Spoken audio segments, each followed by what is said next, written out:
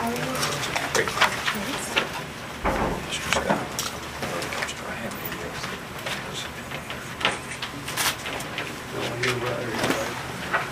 All right.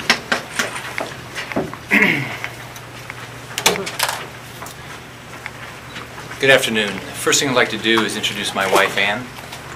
Ann's my high school sweetheart. We've now been married for 38 years, and we have 2 wonderful daughters.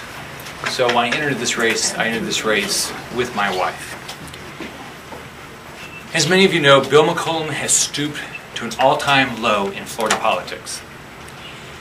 He is clearly abusing his power, and he will try and do anything to rig the race so he can hang on to his power. In short, Bill McCollum is the Tonya of Florida politics. Bill McCollum says in one of his negative ads that no one has ever questioned his integrity. Well, Bill McCollum, I am clearly questioning your integrity today. You have abused the power of your office, and you have abused the public trust. You should be embarrassed. Your actions are shameful. The media might chalk this up to politics as usual. This is what career politicians do. Career politicians attack with lies. They attack with trial lawyers. They attack with bureaucrats under their control. Career politicians will absolutely do anything to win. And that is the problem. And that is why I'm running to change all these things. We can't let this continue. Today, just like I did with Obamacare, I'm going to take a stand. I'm saying shame on you, Bill McCollum. Enough is enough. You wonder why we don't have jobs in this state? With President Obama in Washington and career politicians like Bill McCollum in Tallahassee, businessmen are regularly treated as targets for taxes, for fees, for every kind of government obstruction. And should they dare to run for office, for smear campaigns. Bill McCollum is a creature of government.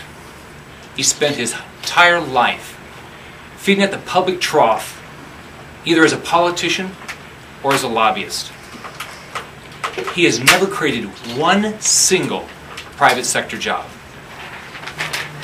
He has never risked his life savings to start a company, to build a business, employ people, or grow our economy. He has no earthly idea how hard it is. People that start business stay up all night worrying about how they're going to succeed. I've helped build many great businesses. One is right here in Florida that continues to grow even during this unbelievable recession. It's called Atlantic Urgent Care Centers, and I'm very proud of it. Employs over 500 Floridians and has provided quality, convenient health care to 2 million patients at a fraction of the cost of an emergency room. And after you're taken care of there, if you don't feel well in 3 days, you can come back for free.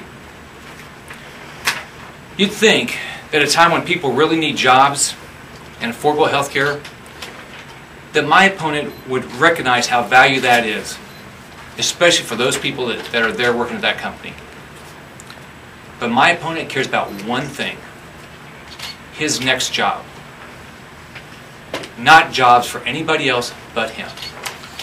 Not jobs for other Floridians.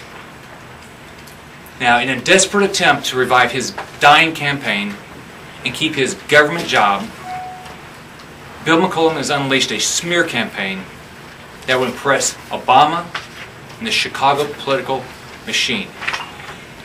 He has used a campaign contributor to file a bogus lawsuit against a good company and put Florida jobs in jeopardy. He's put his job above the jobs of the hard-working Floridians that Atlantic employs. His campaign has fed lies, encouraged bogus lawsuits, and let loose the bureaucrats under his control to try to discredit a great Florida business.